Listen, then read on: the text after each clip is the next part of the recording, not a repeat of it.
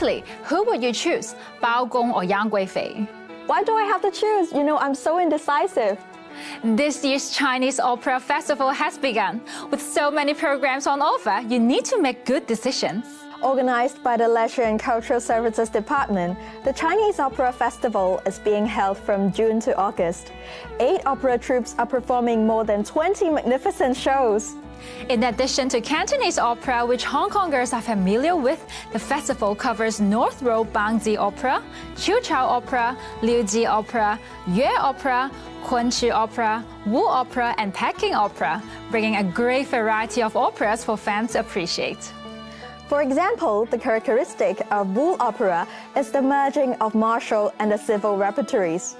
One of the performances this year by the Zhejiang Wu Opera Research Center is Sun Wukong Thrice Beat the Bony Demon. Young artists will present this classic story from Journey to the West with awesome stunts and techniques.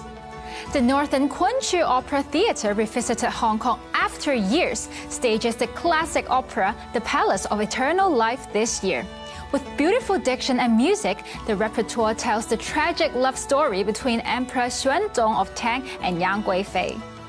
The Chinese Opera Festival is in its 12th year. This year, it has become an important part of the inaugural Chinese Culture Festival. If you want to feel the unique artistic charm of opera, hurry up and pick your favorite programs. Alice, do you like watching sports competitions? It depends on the sports, but the Paris Olympics won't kick off until the end of July, isn't it? Don't worry, there's an exciting competition coming up in the city. Volleyball Nations League Hong Kong will be held at the Hong Kong Coliseum from June 11th to 16th. That's true.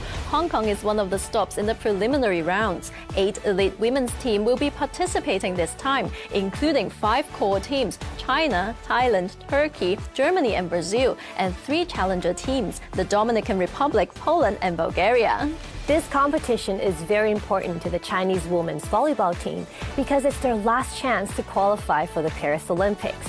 Rio 2016 Olympic gold medalist and star outside hitter Zhu Ting will be back in the squad, leading the team into battling together with key players Yuan Xingyue and Li Yingying.